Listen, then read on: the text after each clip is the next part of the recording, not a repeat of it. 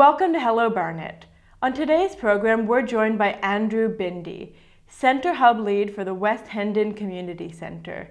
He walks us through their diverse range of programming, and we're thrilled to have Adonica Simmons here with us again from Global Style Services. Today, she's brought with her a range of scarves, and we're going to try our hand at tying them. Enjoy! We are here today with Andrew Bindi, the Centre Hub Lead for the West Hendon Community Hub. This is really exciting. So can you tell us a little bit about the West Hendon Community Hub and perhaps why they're offering these employability programs? Yes, absolutely.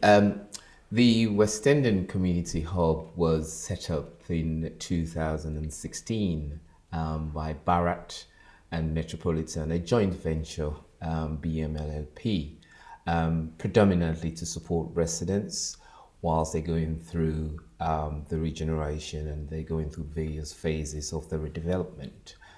We do realize that most residents are going through challenges and facing various barriers during these transitions. So the community hub was set up to encourage residents to continue to develop themselves and also engage in well-being activities, employment activities, as the development goes on.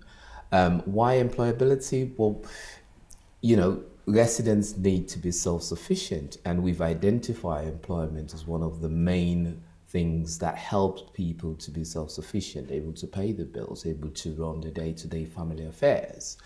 And so what we do is run training programs, run well-being programs, activities for families as well as young people and residents of the estate. And that's gone really well and proved really successful over the last year. What is the feedback you're getting? What is sort of the information that you're receiving, and what are some of the really specific types of programs that you are developing?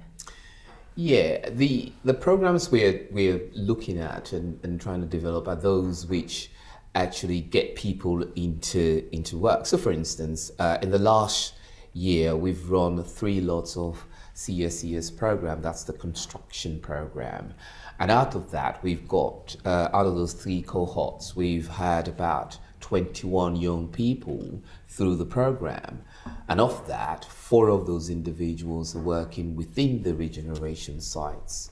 That's a real good case study because often what you get is people talking about jobs being taken away from residents. Well, here we have a typical program where we're delivering for residents have attended, but not only have they gained a qualification within the industry, they're working within the site, they're being part of the development. What are you most proud of?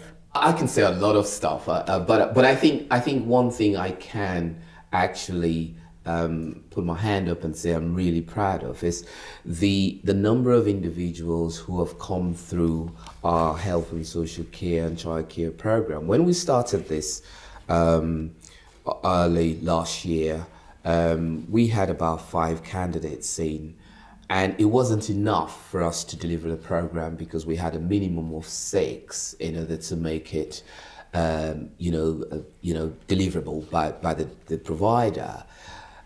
So we went back to the drawing board and said, right, okay, we got to do a couple of things to promote it and make sure that residents do want this, otherwise we're not going to deliver it. So we went back and we talked to residents, and indeed the first cohort that we had, we managed to get 7 individuals registered, and of that we've run 3 lots of programs. The residents who have taken part in this have actually, I've referenced some of their, I've been a reference for some of these individuals.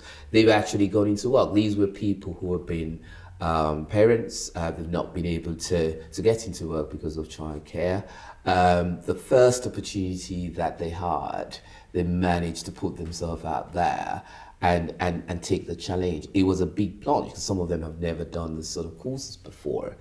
And I think for us, we got the right partner, we had the right tutor, and it all just pulled together, and we've got the right candidates as well, I should say, because residents were all ready to learn, put all the effort in to get the qualification. So I'm quite, proud about that, not only because they've earned a qualification, and most of them, we could see typically from the award ceremony we had a month or so ago, the looks in their face, how proud they were to have actually achieved something.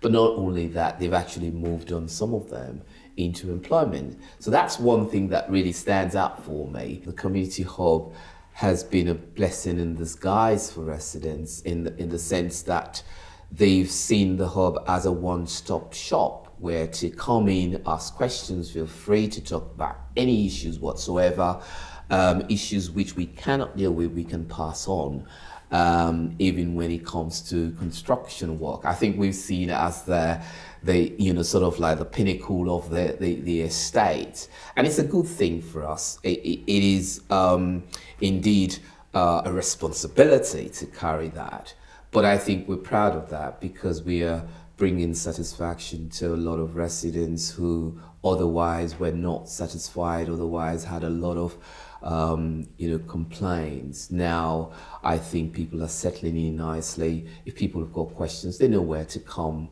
and if we're not able to help directly, we're able to point them to the right direction. So yeah, I think that the Community Hub is doing pretty well, and I'm really proud of all the stuff we're doing right now. Well, your passion for it certainly shows, and it sounds like an incredibly vibrant space. So, Andrew, thank you so much for taking the time to come in and speak with us at Hello Barnet. Not at all. Thank you very much.